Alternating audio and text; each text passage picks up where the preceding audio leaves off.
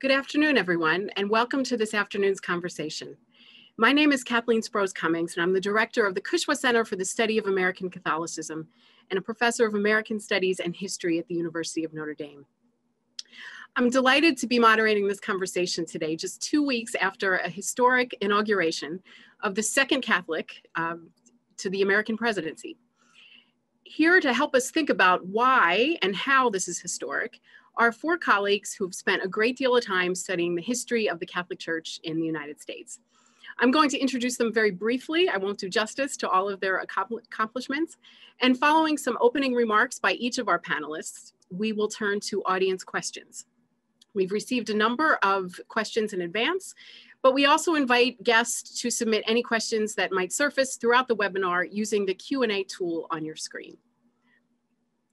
First up, alphabetically speaking, is Dr. Peter Cajka, my colleague in the Department of American Studies here at Notre Dame, where he is an assistant teaching professor and director of undergraduate studies. In April, the University of Chicago Press will publish his book, Follow Your Conscience, The Catholic Church and the Spirit of the 60s. We're very much looking forward to that book. Next is Dr. Theresa Keeley, an assistant professor of history at the University of Louisville. Last September, Cornell University Press published her book, Reagan's Gun-Toting Nuns, The Catholic Conflict Over Cold War Human Rights Policy in Central America. Our third panelist is Dr. Stephen Koeth, a Holy Cross priest and a postdoctoral fellow at the Cushwa Center this year. Stephen earned his PhD in history from Columbia University in May of last year, and his dissertation is titled The Suburban Church, Catholic Parishes and Politics in Metropolitan New York, 1945 to 1985, and he's currently revising that into a book manuscript. Last but not least is my colleague, Dr. Cecilia A. Moore, an associate professor in the Department of Religious Studies at the University of Dayton. She is also on the faculty of Xavier University of Louisiana's Institute for Black Catholic Studies. It's such a pleasure to have all four of you here with us today, and I want to thank all the participants for joining us. Pete, let's start with you. You recently published a piece comparing the Biden presidency with the presidency of John F. Kennedy in terms of liberal Catholicism, and that piece was titled The Good Catholic. Can you tell us a little bit about your argument in that piece? Yeah, thanks very much. So my brief comments are just going to attempt to place Biden in the story of liberal Catholicism. Liberal Catholics in America have long sought to be optimistic about American ideas. And in this sense, we can see Biden as part of a much deeper past. He has many forerunners. We can see him drawing upon the dreams of the 19th century Americanists, who campaigned in the decades just after the Civil War to convince the church to champion values like toleration, pluralism, and the separation of church and state. Biden echoes what John F. Kennedy told the Houston Ministerial Association in 1961, that while the Catholicism shapes his life, shapes his values, it does not dictate his political decisions.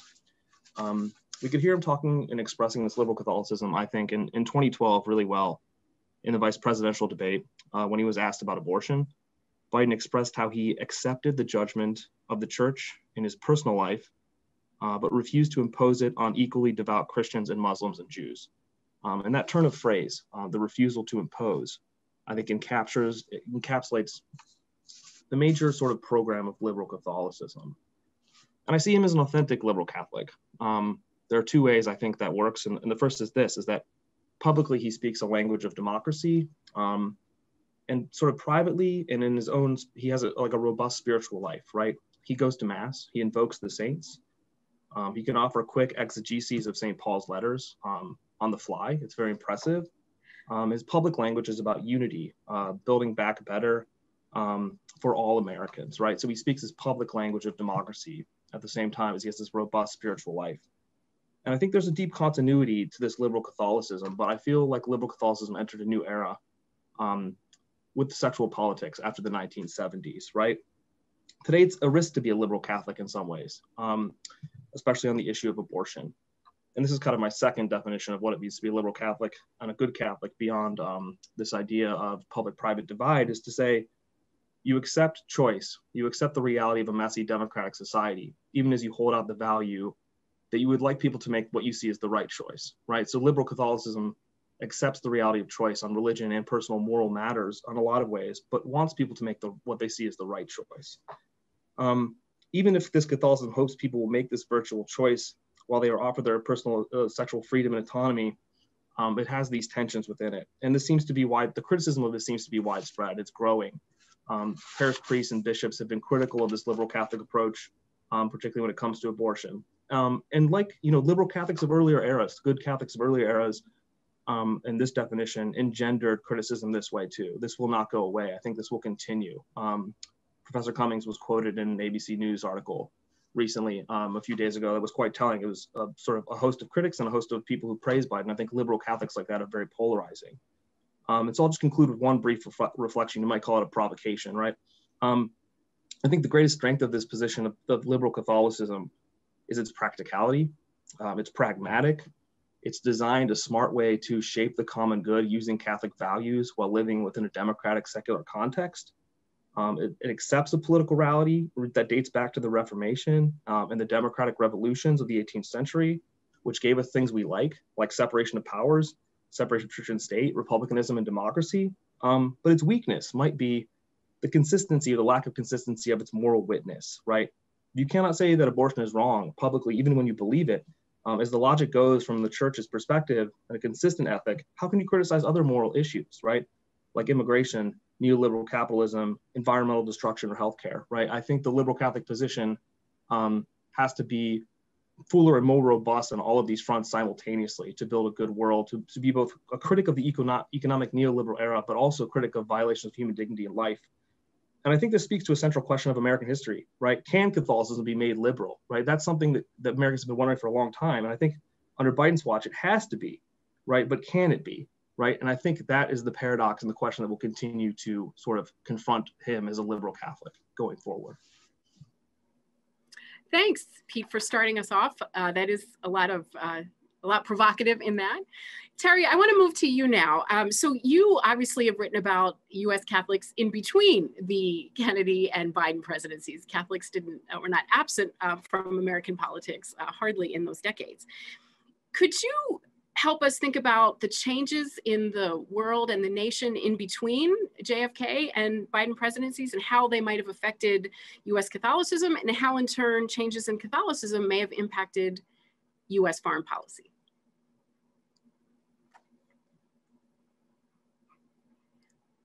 I think you're muted. Again. Okay. I am the unexperienced Zoom person. Sorry. So thank you to Cushwa for inviting me and to my co-panelists and to everyone here viewing whom I can't see. And now you can hear me since I've mastered the art of the mute button. As Kathy mentioned, I'm a historian who focuses on US foreign relations. So the short answer, if we're thinking about changes from the JFK to the Biden presidency, is to say the Cold War has ended.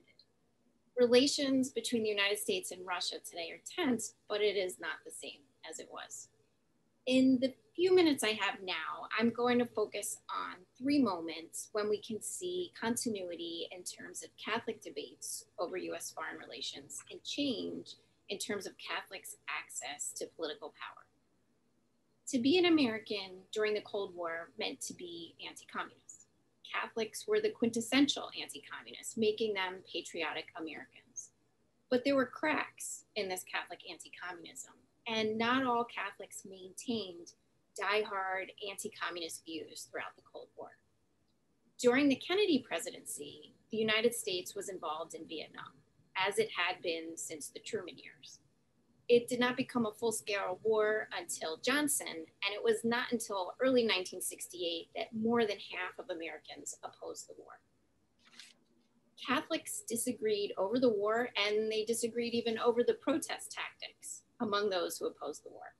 Some Catholics burnt their draft cards, others raided draft boards and destroyed files. These divisions became a political opportunity. After the shootings at Kent State University in May of 1970, President Nixon worked to bring voters disillusioned by the Democratic Party and by these anti-war protests into the Republican Party. These were white, working class voters, and many of them were Catholics. In the 1970s, Catholics' disagreements over Cold War policy involved their conflicting views of human rights. Should the United States support leaders who violated the human rights of their people? Or should the United States support anti-communist governments because communism was the greatest violation of human rights? Catholics clashed over US support for leaders in predominantly Catholic countries. We can think about General Pinochet in Chile, or Somoza in Nicaragua, or even Marcos in the Philippines. These divides pitted the likes of William F. Buckley and Phyllis Schlafly on one hand against Maryknoll missioners on the other. To Catholics who regarded communism as the #1 violation of human rights, Jimmy Carter was no friend in the White House. In the late 1970s, and especially in the 1980s, US intervention in Central America, another predominantly Catholic region, became a flashpoint for US Catholics. Catholics again divided over the human rights implications of US foreign policy. Was the unrest caused by communism, or was it inspired by poverty and inequality? But there was an added twist: liberation theology. Many US officials, including those in the Carter administration, regarded liberation theology as religious extremism that inspired revolution, akin to what occurred in Iran in 1979. Simply put, to them, they saw liberation theology as a US national security threat. To some Catholics, because liberation theology borrowed from Marxist analysis, it was communism. To others, liberation theology built on the notion of people as church by recognizing societal inequalities and the dignity of the poor. Unlike the 1960s and the 70s, however, these Catholic debates were front and center in US politics because Catholics played key roles in shaping Reagan's policies, while other Catholics were instrumental in opposing them. The Cold War's end has removed this singular focus for US foreign relations, but it has not ended Catholics' disagreements. As the campaign and the discussions since have made clear, not all Catholics see the world the way Joe Biden does. To me, it is more relevant to discuss what kind of Catholic Joe Biden is, who will be aiding in his decision-making process, and what this potentially means for political access for Catholics like him, rather than to simply say the second Catholic is in the White House. Because after all, conservative Catholics did not need a Catholic in the White House to promote their foreign policy views during the Reagan years. Thanks, Terry. We'll probably come back to you with a question about Biden's cabinet, and in particular, the Catholics in the cabinet who will be part of the people advising him. So thank you very much for that. Stephen, let's turn to you. You have written about the Bishops' Conference, Richard Nixon in the 1960 election, and of course your dissertation research is focused on suburbanization and its effects on American Catholic politics. How are you thinking about the similarity and contrast between then JFK and now Joe Biden, according to those two lines of research? Yeah, I actually begin to think about the similarities first. I think that they've maybe been missed by focusing on the dissimilarities. The similarities that jump out at me right off the bat is the division within the Bishops' Conference, even in the 1960s, about Kennedy's candidacy. It masked by the fact that 80% of Catholics, or near 80% of Catholics, end up voting for Kennedy. And now we see, oh, there's this division in the Bishops' Conference between Francis bishops and Benedict or JP2 bishops, all true. And yet I think we miss that Cardinal Spellman was not particularly keen on John F. Kennedy's candidacy. Francis Francis McIntyre was not particularly keen on Kennedy's candidacy, over the perception that he wasn't as strong as an anti-communist as he could have been, over perceptions that he was not going to support the bishop's requests for funding for Catholic schools from the state and from the federal government, and on other issues. So that's one. And the second, I think we might want to think about how close an election 1960 was, and how close this election was, right? To the point where Nixon never does this publicly the way Donald Trump did, but Nixon's surrogates question the validity of the election, right? David Greenberg has written very well about this recently. So I think that's another similarity. But undoubtedly, although these similarities are worth noting, I think the difference does jump out. 80% of Catholics vote for Kennedy. And when John Kerry runs, he loses the Catholic vote narrowly. When Biden runs, he wins the Catholic vote narrowly. So I think the question is, as Terry kind of got at, how do we get from there to here? I take a different approach and look at suburbanization as a way to answer this. One, a way to answer this because it helps us get at other changes. The rise of Catholic educational attainment, thanks in large part to the GI Bill. The rise of Catholic income, thanks to the booming post-war economy. The collapse of the urban ethnic enclave, all of these at the end of kind of subculture Catholicism in some sense. All of that is encapsulated by studying suburbanization. Studying the suburbs also gets at the way that the laity and the clergy's relationship changed, the way that sacramental practice changed in ways that anticipate the Second Vatican Council. But perhaps there's no better way to get at how the suburbs changed American Catholic politics than by looking at the issue of schooling. Long before the post-war period, the hope had been that every Catholic student be educated in a parochial school. But precisely because of the post-war baby boom and the move to the suburbs, the chances of that actually happening drop even more. Between 1950 and 1960, the number of American Catholics grows by 36%, and that accounts for 41% of the nation's population growth. So there's this need to provide Catholic schools for an even larger number of Catholic students. And although an impressive number of Catholic schools, Catholic parishes are built at this time, I focus my study, as you mentioned, on New York. Between 1957 and 1962 alone, 26 new elementary schools, 4 new high schools are built, 38 elementary schools are renovated. There's still no way that they're going to be able to provide enough desks for Catholic students. At the same time, and for some of the reasons of changes in Catholicism that I mentioned, religious women are increasingly not available to serve in those Catholic schools. And so this kind of forces an economic crisis, with which the bishops respond to by advancing even further their request for state and federal funding. It puts parents in a bind as tuition rises, so too does property taxes in the suburbs. In Nassau and Suffolk County, which I study, between 1950 and 1960, property taxes increased by 450%. All of these things kind of come to a head in 1967 in New York, when the state tries to pass a new state constitution, which would have repealed the Blaine Amendment in the state and allowed for state funding for private schools. And yet the referendum is overwhelmingly rejected, even in majority Catholic areas.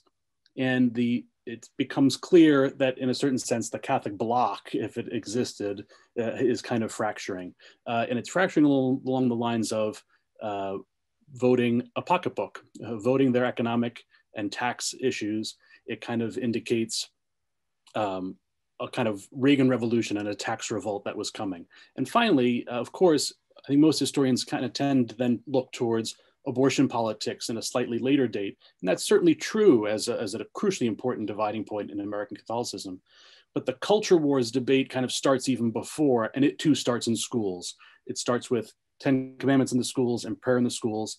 And suburban Catholics that I study play a pivotal role in that moment as well. So I think that that suburbanization helps us get at the way that American Catholics politically split down the middle to the point where they really are this classic suburban swing vote.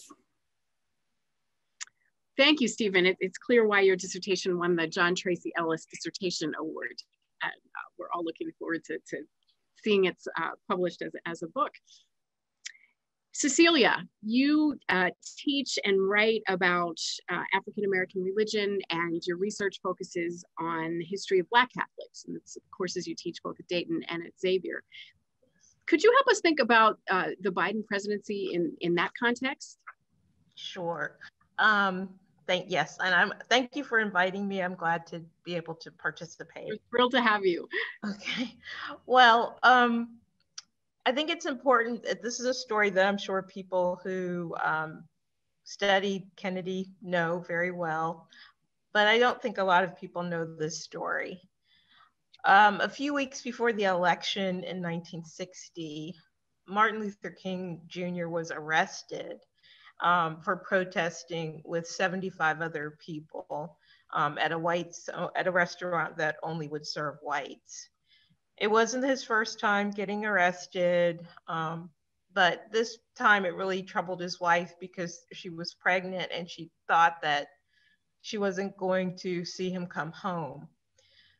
Civil rights leaders, as well as his brother-in-law, our Sergeant Shriver, got involved. They appealed to John Kennedy to help her.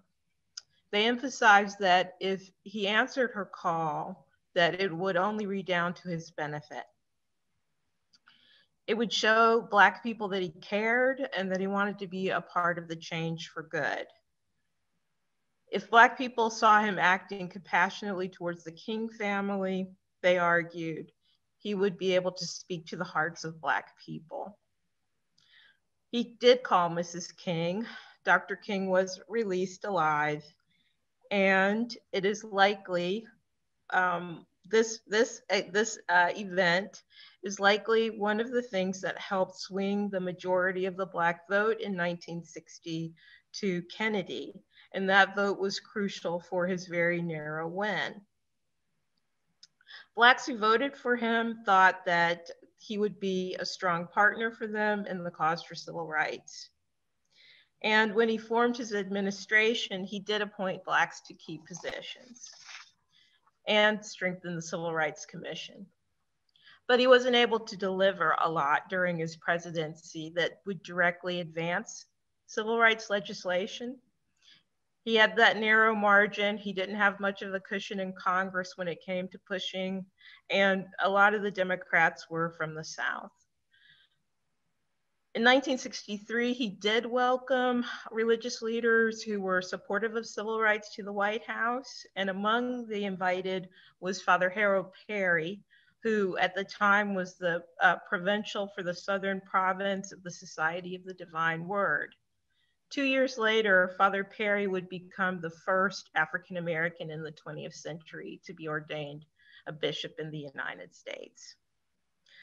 Now, a little over 60 years later, President Biden, the second Catholic president of the United States, began his inaugural ceremonies with a memorial for the more than 400,000 Americans who have died from COVID since winter 2020. And he invited Cardinal Wilton Gregory, America's first Black cardinal, to lead the prayers. Well acquainted with grief, Biden is acutely aware of the pain and suffering that's related to this pandemic, as well as the virulent racism that's plaguing the country. He seems to be leaning hard on his faith and his relationships with African Americans to address both, starting with selecting Senator Kamala Harris as his running mate. And now, of course, she is our first Black, Asian, and woman vice president. His cabinet is heavily Catholic, and he has Blacks serving in key roles, including the first Black Secretary of Defense, Secretary Lloyd Austin, who also is Catholic. Like Kennedy, Biden's final victory was made possible by this incredibly high Black vote, particularly the vote of Black women who made possible through women like Stacey Abrams. She's not the only one who did this, but she's the leader, winning this key state of Georgia. Biden, I think, is well aware of how much his presidency relied upon the support of Black people. Blacks are suffering a lot, and because of that, we're expecting a lot from him and Vice President Harris. So far, his executive orders have canceled a lot of things that President Trump did that harmed Black, brown, and poor people. So those things are looking good to us, and we welcome them. But the wounds are deep and they're ancient, and a lot more is going to be demanded of them.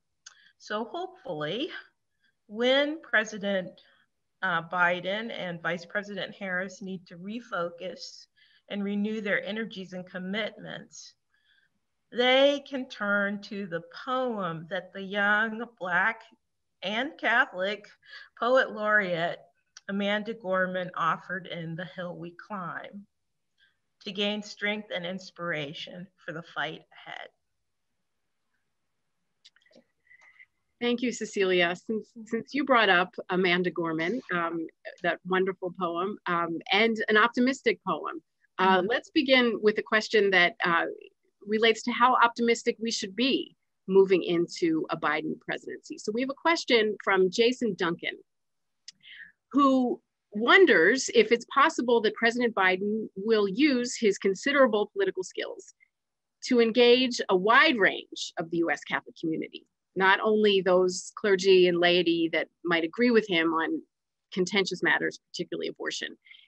Is there reason for optimism? And many of the questions have actually focused on how plausible is it that Biden can help unite a polarized church and nation? Does anybody want to take that one?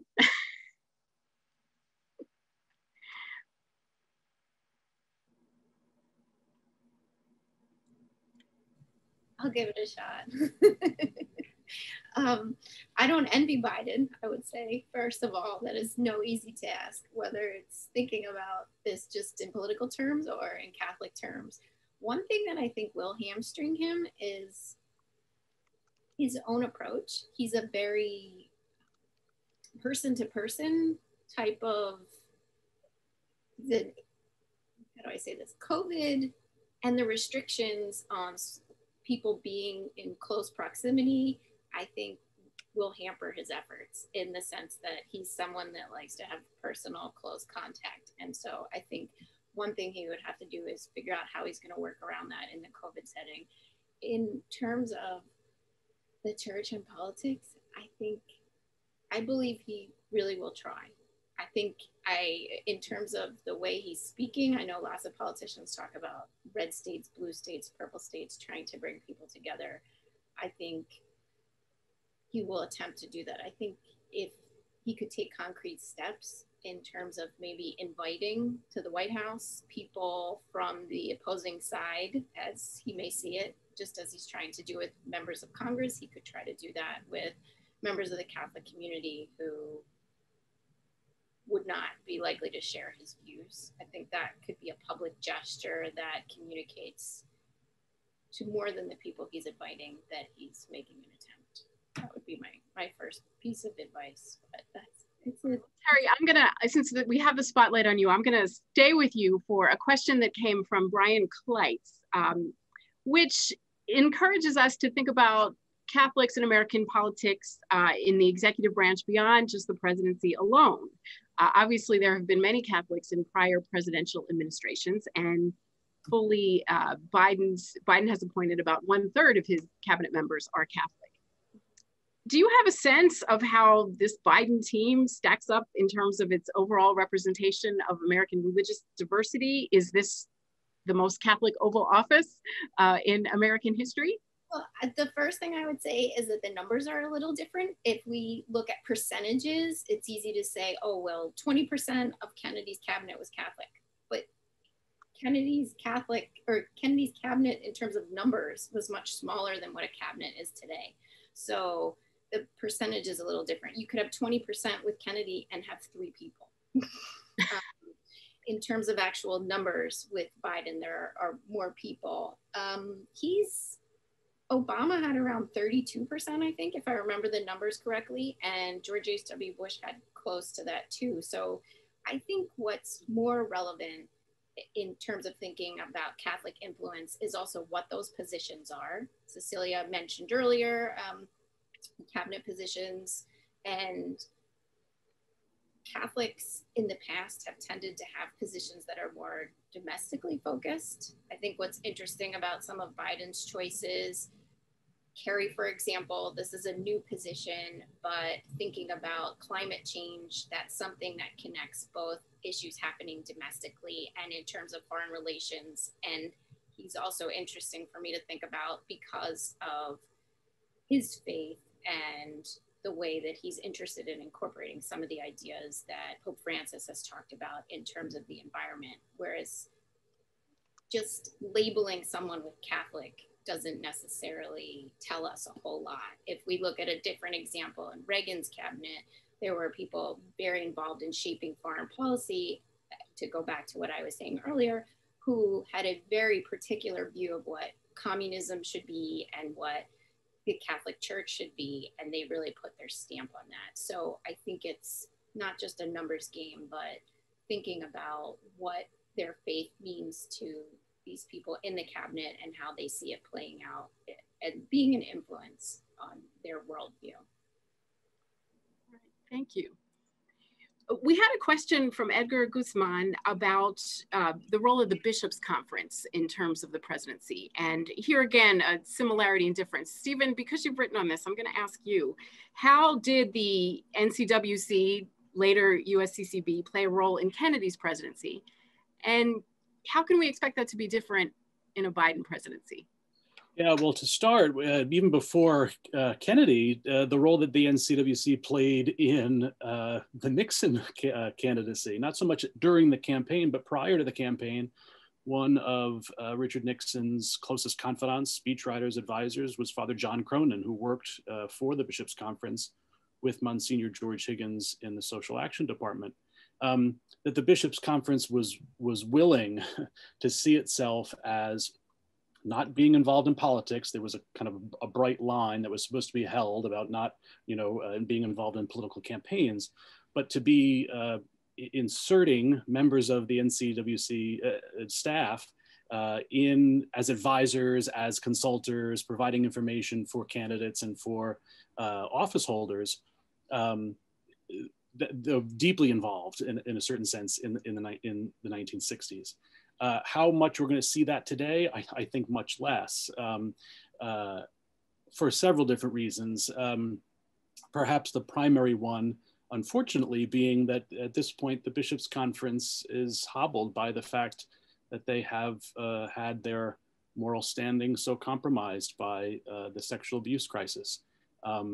Certainly divisions within American Catholicism, and the fact that there isn't the Catholic bloc, as I mentioned earlier, would also limit a politicians' interest in going to the bishops as being representatives of this bloc and courting that vote.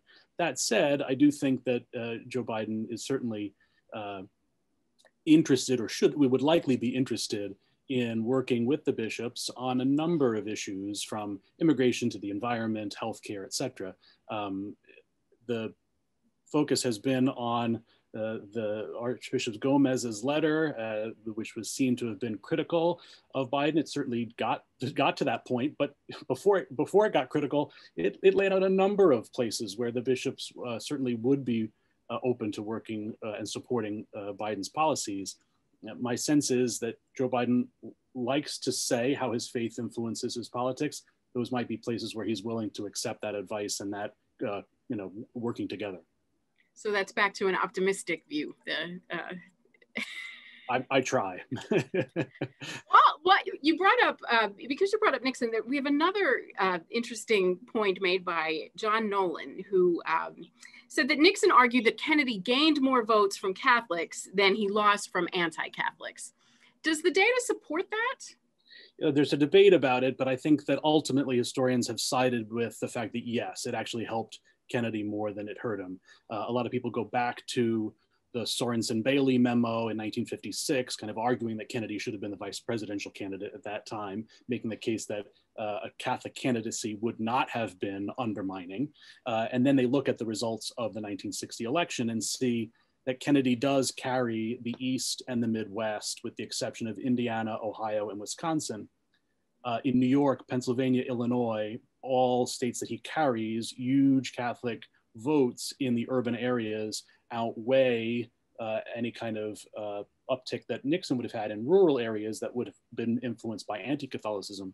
And that carries across the nation. In the 12 largest cities across the country with large Catholic populations, the vote for Kennedy exceeds the vote for Stevenson in 1956 by 24% increase in New Orleans, a 23% increase in Buffalo, a 21% increase in Boston. So you see that although there's any number of people who voted against Kennedy because of his Catholicism, the feeling is that it's more than offset by Catholics who did come together as a bloc to vote for him in 1960.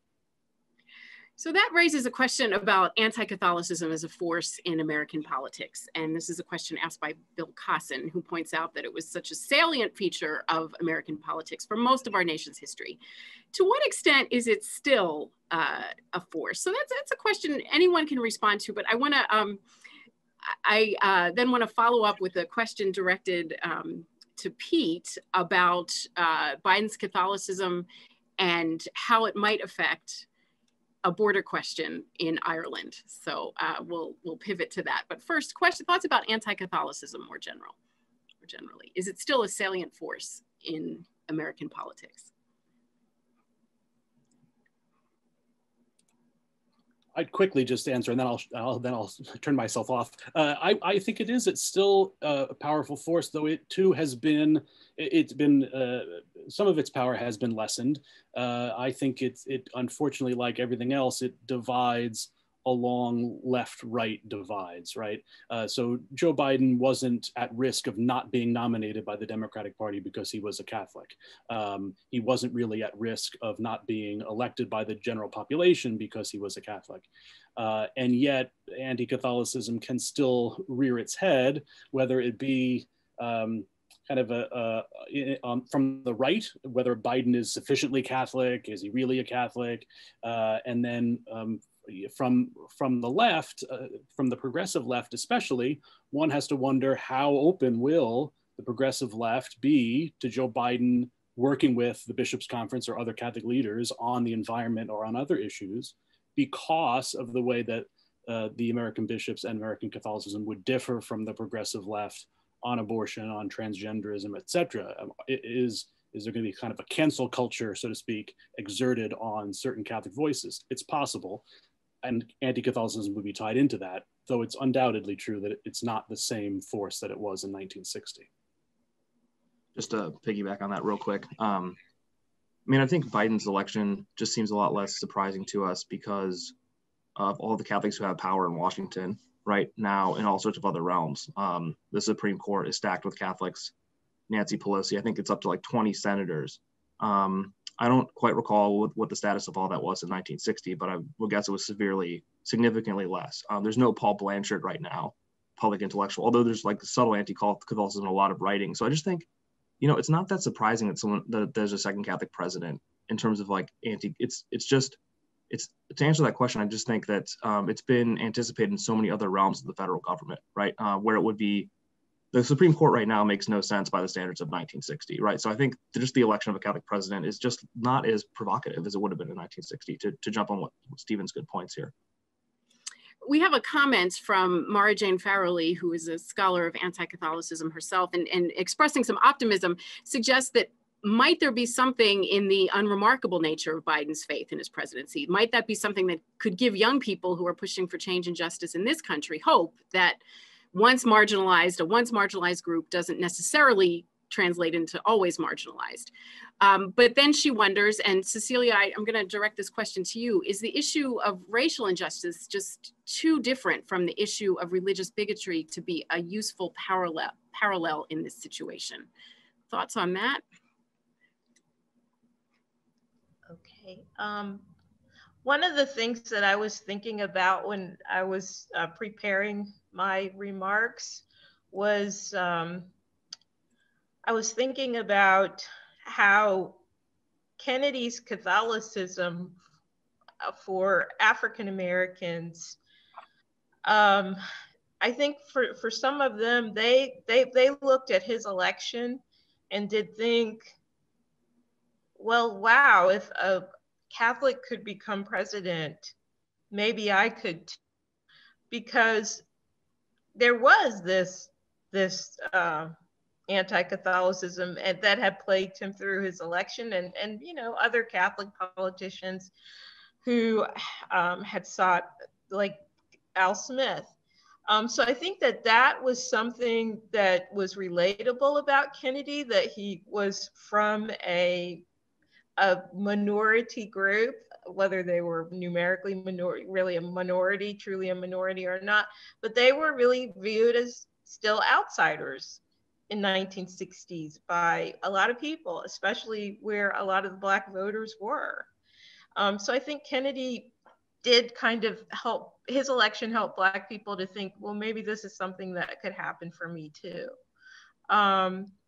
In terms of race, I don't know if I'm answering this question well or not, but I think it is interesting that Joe Biden is part of the second Black Catholic White House. You know, we had an 8-year Black and Catholic White House, and we have another Black and Catholic White House. I think in his own biography, you know, there are challenging things about Biden and race, but there are also things from the time he's a pretty young person where he has a strong consciousness about justice, racial justice, and sees that as a factor that brought him into politics. It will be interesting to me to see if he will be treated the same way that Barack Obama was. Will he? Will they allow him to succeed? He feels very confident that they will. I just remember him saying, "Don't worry, you know, they'll come around. They'll come around." They did by the hair of their chinny chin chins, really. And a lot of it remains to be seen. So I know that was all over the place, no, but I hope it helped with that. Answer, and I think a hopeful one. So Peter McAvoy raises a question, as I mentioned a minute ago, about where Catholicism might present a problem for Biden if he is forced to intervene in, say, the Brexit issue in terms of the border. So Pete, I'm going to start with you, but I'll also see if Terry wants to hop in as a... yeah, that's my father-in-law. That's why, yeah. He's tuning in from Northern Ireland right now. I'll kind of speculate just briefly. It could, that's a great question. I mean, I wonder too about the background of being an Irish Catholic, how that would matter if ethnicity is a layer here as well. I think Stephen would have something to say on that as well.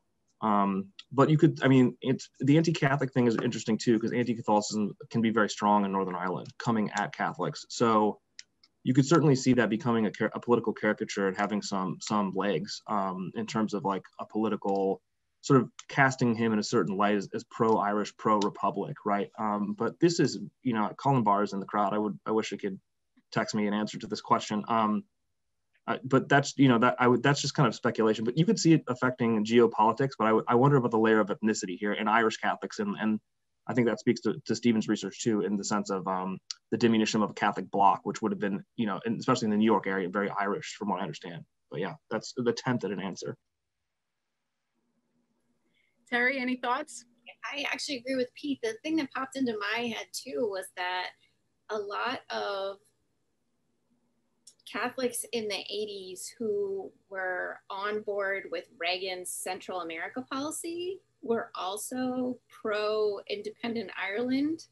The fault lines are really messy. So this could actually be an area where Biden might find common ground with Catholics in the US that he wouldn't normally find common ground with on other issues. But I agree with Pete. I think he would probably be more likely to be seen as someone coming in as an Irish Catholic, not as the US president, first and foremost. He wouldn't be seen in the way Bill Clinton was seen, for example.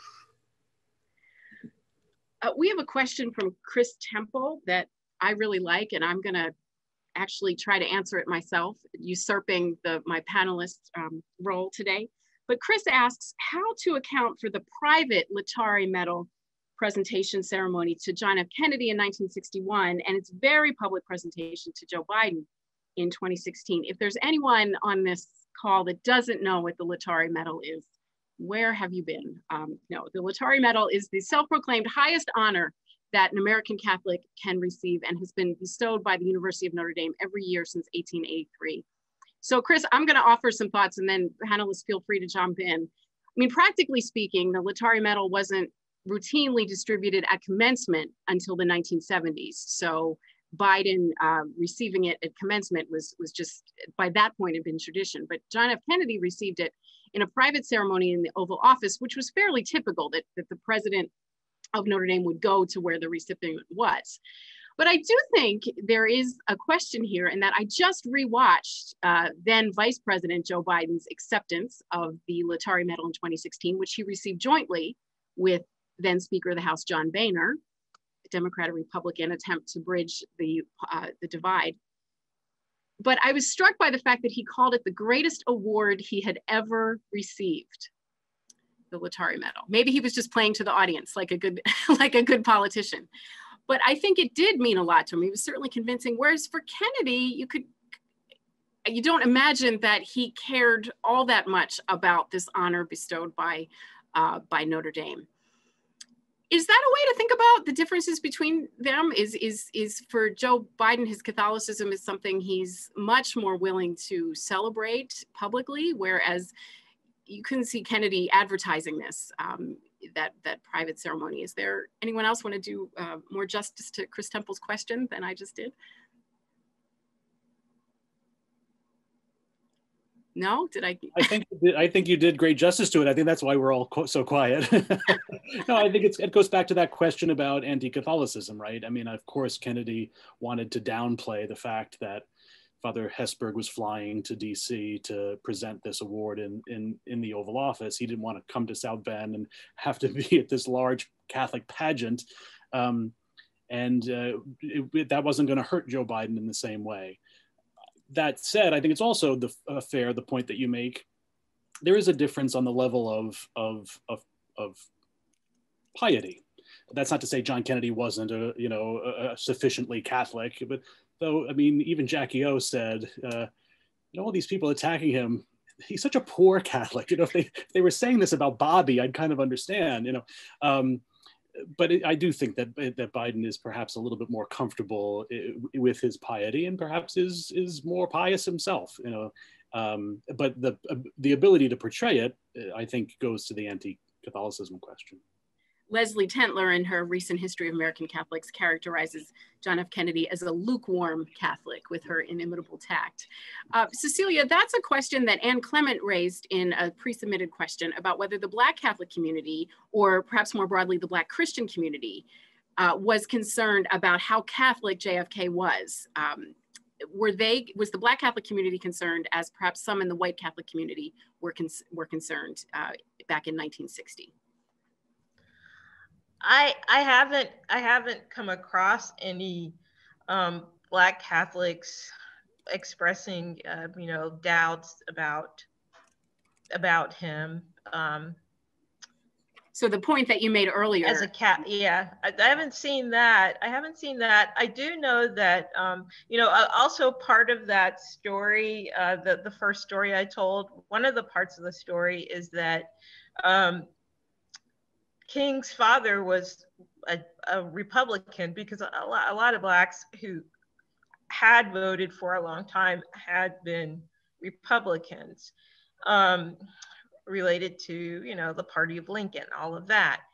That King's father was supposed to have said, after Kennedy got involved with helping Martin gain release, something like, I've got a sack full of votes, and I think I'm going to go place them at the feet of John F. Kennedy. Meaning, you know, some Blacks were not really that comfortable with Catholicism. And that story, I think, reflects those who may have felt that way. But I think another part of the question, I think, is about, you know, him not being such a perfect person. Mm-hmm. You know, that he had his faults, and that is something that I do think is in our tradition as Black people, especially as it comes to things like religion and politics. There's a lot of forgiveness. there just seems to be a willingness for African Americans to forgive and to kind of adopt this understanding that everybody falls down. We've all got issues.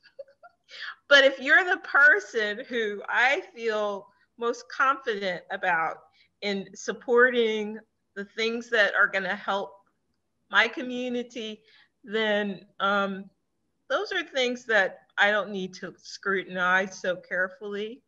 And so there a lot of the Catholic criticism, from my understanding of Kennedy, was, you know, he's this lukewarmness. He's not really a Catholic. He doesn't do this. He doesn't.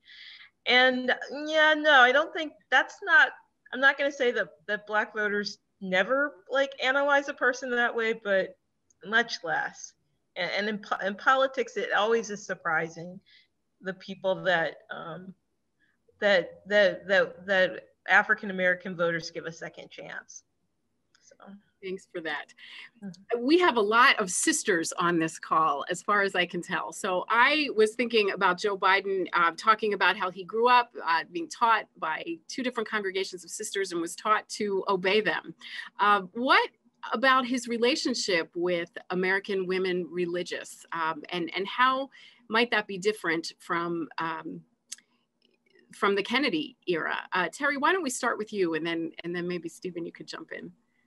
I unmuted myself this time. In terms of the sisters, Kennedy versus now, their role in the church and in the world, I think, is very different. Biden has a working relationship with Sister Simone Campbell. I think that will be important in terms of him having connections to women religious, and I think being connected to groups like Network will also give him a different perspective than he might typically get from just the average government worker. It's also different in the sense that it presents women as knowledgeable about issues, whether they're domestic issues or foreign issues, but also as standing in for the church. They're showing a different way that you can have leadership within the Catholic Church. And I think that's an important symbolism as well for Biden to recognize that type of relationship. And it's also something that I think he will likely face blowback from. For the Catholics who already have a problem with Biden, I don't think will be too happy to see him working with sisters like Sister Simone. So it's another way that I think it shows how important his faith is to him, his willingness to consider other points of view, but also to be mindful of how it's controversial at the same time within the Catholic community. And as you alluded to, so much has changed for women religious. And we had a question from a James Keeley about Vatican II and how did the Second Vatican Council shape the different presidencies not having happened before Biden was elected. Stephen, any thoughts about that, about Kennedy's relationship with women religious? He was taught by them. Did he obey them too? Did he listen to them? Was there any context in which he interacted with them? Yeah, his educational background wouldn't have involved very many religious women. And so I think that's a difference, that Biden has this kind of deep affection for Catholic religious women. I think Kennedy could easily have been pushed forward on civil rights the way that much of the church was pushed forward on civil rights because of religious women. If I was positive earlier, maybe I would be a little bit more negative on this piece, just in the sense that I think that one of the areas where this will be harder for Biden is whether or not he'll take back up the Obama administration's contraceptive mandate controversy with the Little Sisters of the Poor. It would be, although Terry mentioned a point of contact with Sister Simone, maybe this is also a point of controversy and debate, as Terry herself indicated. Again, goes to the deep polarization, unfortunately. So I think that relates to a question that has come in from Tom Kesselman about the relationship between a Catholic president and a very Catholic Supreme Court, who recently added another Catholic, and this is likely, who is my colleague here, Justice Amy Coney Barrett. How is this likely to play out? And in that sense, does Catholicism matter so much, or is party divide overriding this? This is a big one and probably deserves far more time than we have, but any thoughts? To take a little, just to throw something out there. I mean, it kind of relates to what Anne Van Dyke was asking about liberals versus post-liberals in some ways. But I can see the judiciary and the executive are going to have two different types of Catholics working within them on different sort of intellectual, political worlds on that realm. But I could see, it's an interesting question in the sense that I think Biden, to ask the question, for Biden, I think this liberal Catholic project is a good project, an optimistic project. I'm personally pessimistic. I would have waited with some pessimism to start here. But I just wonder how that is going to play out going forward. But Amy Coney Barrett also has this sort of Catholic intellectual background, this deep piety, a deep concern about the death penalty. There's going to be some overlaps there with concerns about life, but they're going to diverge on this abortion question. And what that's going to mean for the executive judicial branch is going to be interesting. But I think those are two very serious, like, Catholic minds and Catholic imaginations that coalesce and diverge in really interesting and unique ways. So we're moving from the past into the present and the very quickly approaching future. And we're also coming to the end of our hour. So what I'd like to do now is, first of all, thank all of you, Pete, Terry, Stephen, and Cecilia, for joining us and for really giving us a lot to think about. There's quite a range of topics that we explored in a very short time. And I think a lot remains to be seen how his Catholicism is going to shape the presidency. So with that in mind, I want to invite my colleague, Steve Millies, to join us, to come on and unmute himself and turn on his camera.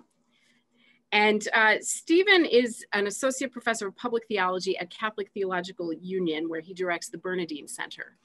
And he's going to just spend the last minute here announcing an initiative that the Cushwa Center and other like-minded centers will be involved in over the next year or so, exploring exactly what a Biden presidency might mean for the contemporary Catholic moment and this American moment.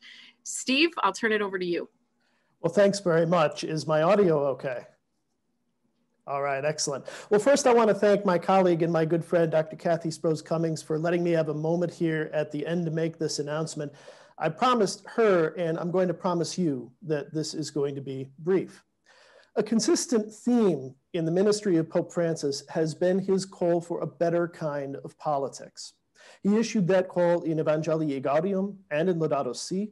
He devoted a whole chapter of Fratelli Tutti to a better kind of politics. What I'm here to tell you about is a concrete effort to heed Pope Francis's call, to ask what a better kind of politics would look like, and to try to inspire American Catholics to do our part to make that happen in our parishes and in our communities. For quite a while, there's been a conversation underway among Catholic institutions about how we might do this. And today we are announcing to you the fruits of that conversation. Over the next year, as Kathy said, at least, we'll be offering programming like you've just seen. Zoom conversations with thoughtful speakers and a chance for you to join in with questions and discussion. The theme of all of these programs will be Pope Francis's call, which we've taken for the name of this effort we're undertaking, A Better Kind of Politics. We're still inviting others to join us. For now, the 13 participating institutions are the Cushwa Center,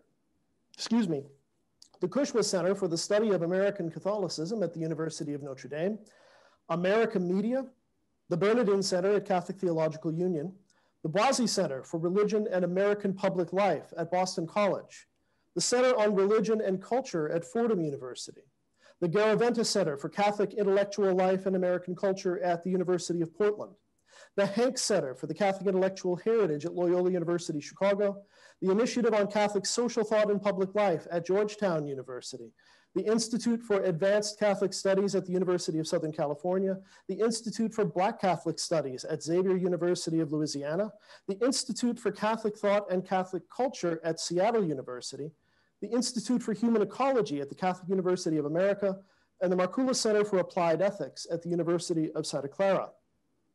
Our hope is to provide programming that brings as much of the diversity of the Church in the United States to bear as we can possibly gather, and to foster a deep conversation about how we Catholics can build a better political community that seeks justice, mercy, and peace for the common good. But the most important participants are not going to be the sponsoring institutions or the speakers. The most important participants are going to be you.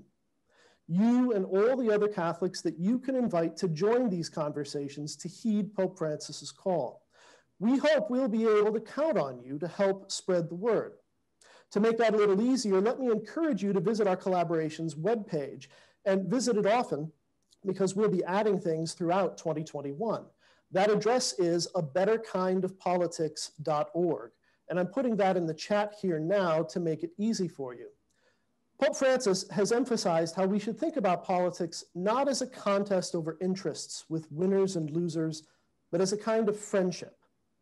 This collaboration was born in friendship, and we invite you to join us as a friend together through the year ahead as we try to build a better kind of politics. Thank you, Kathy, and thank you, everyone. Thank you, Steve, and thanks for that initiative. Please do visit the website and stay tuned. Again, it's so wonderful to have so many people joining us. It's great to see people from all over. One of the upsides, the silver linings of this pandemic is that the Cushwa Center can have an audience much larger than those who live in or able to drive to South Bend. So thank you all for joining us. And again, a deep thank you to Pete, Terry, Stephen, and Cecilia for helping us think about this historic moment and really reminding us that being able to situate things in historical context is so important and so helpful. So I'm very grateful to all of you, and thank you to everyone who participated.